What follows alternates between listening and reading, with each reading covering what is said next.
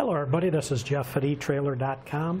Today we're going to take a look at this heavy-duty air rivet gun with the 4 different size nose pieces.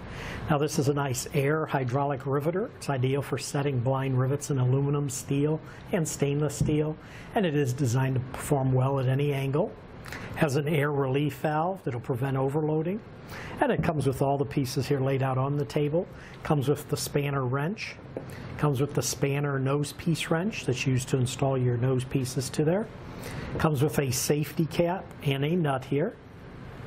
The replacement O-rings, the hanging clip, and then the 4 different size nose pieces right down here, and they run from 3/30 seconds to 1/8 of an inch to 5/30 seconds up to 3/16 of an inch. A few specs on this again. The maximum capacity rivet size is the 3/16 inch size. It does use an air hose size of 3/8 of an inch.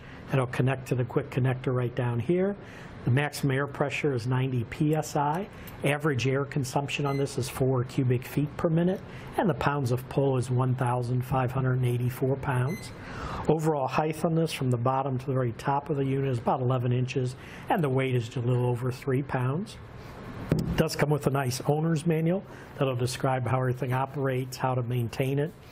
But basically what you would do is to pick your size for the rivet you're going to use, and just start it into the nose there, and then take your wrench and then just tighten it with the wrench, and then you're ready to use that size. And if you need to change it out, just take your wrench, loosen it, put the other size in.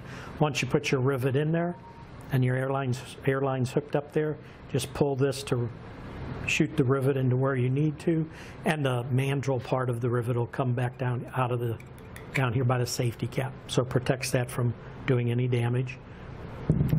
But that should do it for the review on the heavy-duty air rivet gun with the 4 nose pieces.